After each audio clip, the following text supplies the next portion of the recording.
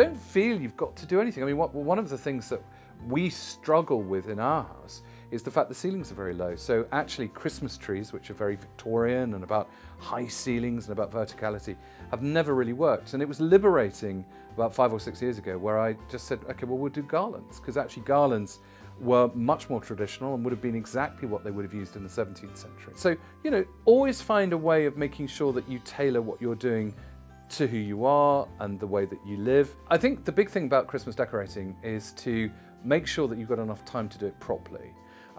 Never try and condense it into an afternoon.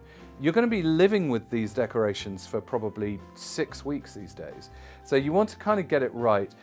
Make the journey as much part of it as the destination. You know, take it slow, think about it. With things like Christmas decorations, I always like to, as if you're doing a cookery show, have all your different options laid out so you know how many dangly ones have we got, how many pink ones you've got, how many baubles you've got. And on a practical level, they're very straightforward things. Always put the Christmas tree lights on the Christmas tree lit. You know, never do them dark, because otherwise you suddenly realise you get these kind of great clods of illumination in one corner. But one of my big things is that I think Christmas itself, that period, Christmas Day, Boxing Day, can always feel very claustrophobic. I mean, we're very lucky living in the country. You can go and have walks, you can, you know, open the door, you can actually be part of nature. But I will always use things like spring bulbs as a very important part of my Christmas decorating schemes, particularly on windowsills, things like that. Because I love the fact that you plant those up several days before Christmas Eve, and yet they're then still going beyond New Year's Day. And you have that sense of sort of spring arriving, that sense of optimism and moving forward that really cuts through the smell of claustrophobia and sprouts and granny. So you can always smell very bad at Christmas. I think with Christmas trees, the real secret is to understand that originally there were no such things as Christmas tree decorations. They were actually the presents.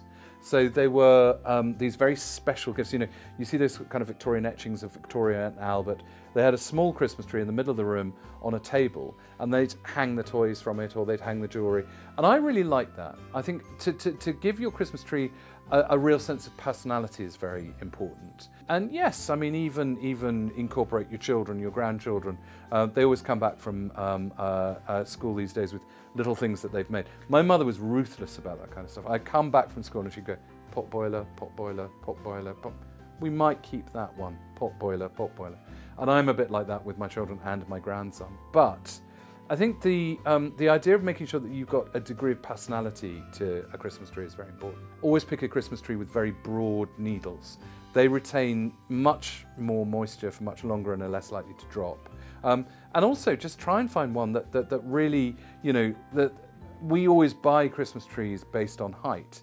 But never forget that most of the height is taken up in that long skinny thing that sticks out of the top like an antenna. Make sure that you're going to love your Christmas tree every bit as much once you've cut that off, because half the time you need to cut that off to just make sure you get it in. And also keep your Christmas tree watered. Even if it's just sitting in sand, which I always like to do, keep it in sand, just keep watering the sand, because it will keep absorbing moisture and last a little bit longer.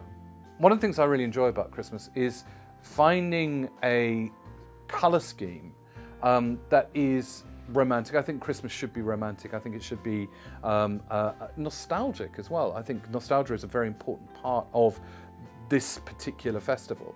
And so I really like this at the moment. I really like the idea of using pink and kind of soft green as an antidote to you know, the knee-jerk red and green, that very kind of those holly colours. Actually giving it a sort of a slightly strong pastel flavour gives it a sense of flavour, gives it a kind of a sugared almond nutcrackeriness that can fit very well into particularly into a kind of a mid-century modern or Hollywood Regency kind of environment. But also pattern is very good at Christmas as well. Never underestimate the impact things like wrapping paper has on the way that your Christmas decorations look. I started garlanding the staircase, which it feels a bit American, but actually is much, much older than that. It's, in many ways, it really heightens the kind of the theatre of Christmas We now all live together. I've got, you know, both daughters, their husbands, grandchildren, and that sort of sense of going upstairs to bed on Christmas Eve through the garland is a very evocative moment, I know, for all of them. And it's probably the one that you wouldn't necessarily think of, because it's not part of the real focuses of celebration. But actually the staircase is something that's become incredibly popular.